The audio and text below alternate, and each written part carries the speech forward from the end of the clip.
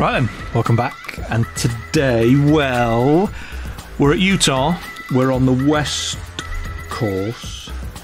And we're going to do a little bit of a track guide. And we're going to use an absolute monster. We're going to use... Well, it's not a monster. It's a Streetfighter, but hey-ho. We're going to use the 2020 Ducati Streetfighter V4S. Now, in the game, it's called a Super Naked, I'm assuming.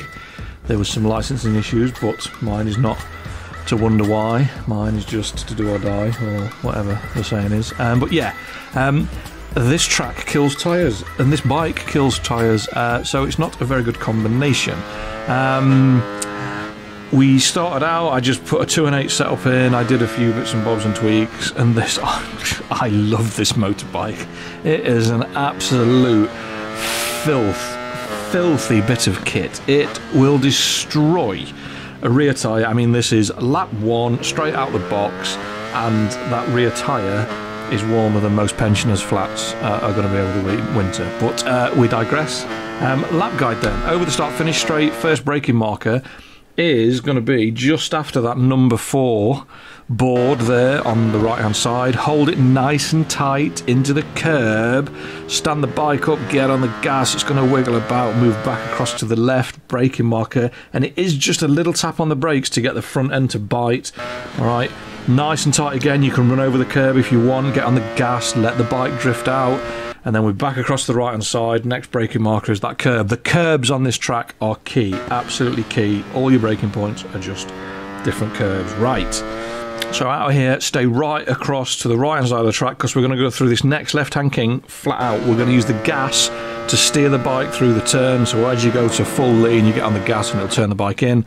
Next braking marker is the 300 metre, 300 yard board on the right hand side on the gas, and this corner has 2 apexes, but we're going to ignore the first one. We're going to clip the second one. We're going to stay across to the left, and there's a curb that you can't really see very well, because I said 1700 was the good time to do this. That's your braking marker, and again it's a double apex at turn 6. We're going to take the second one, we're going to get on the gas, we're going to let the bike drive out the corner, and then another braking marker is the 200 whatever board just before the curb on the right hand side. Now this corner has 3 apexes. We're going to ignore the second one, we're going to run all the way out, and then we're going to nip it back at the third. So you hit the first, ignore the second, hit the third, run nice and tight and stay across to the left hand side, because the right hand kink opens up. So we're just going to have a little dab on the brakes, then we're going to get back on the gas, we're going to let the bike slide about. Oh, beautiful. Next braking marker is just before the end of the curb on the right hand side, just by that big sign, that big screen. Again, it's a really long corner, take a late apex, get on the gas, and then we're looking for the final braking point, which again is just before the curb on the right hand side. Work out where the curbs are, work out where you need to be on the track. You've got to use the full width of the track, hold it nice and tight into that last turn, get on the gas and just try and get it straight. Try not to let the traction control and anti-wheelie slow you down. Yeah, busy lap, short lap, but a busy lap, a lot going on, and you'll murder tyres. And if you string it all together, it should look a little something like this.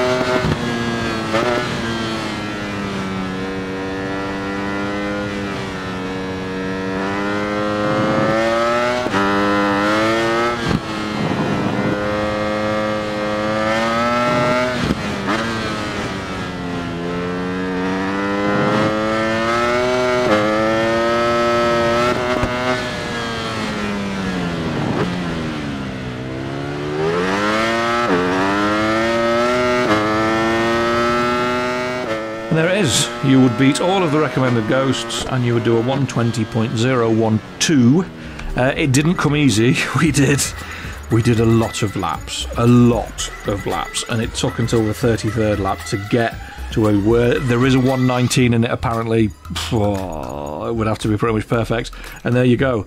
400ths of a second. Not a massive gap. That is quite a tight leaderboard. I mean, the top 6 to 7, 8, 9 places are all in the 120s. So yeah, it is a tight leaderboard. But the bike and the track, if you want to learn how to slide it about and get on the gas and look for like double A and triple apexes and bits and bobs, it's fantastic. But thanks for watching, thanks for commenting, liking, all the usual stuff, and fingers crossed I will see you next time. Take care, stay safe, peace.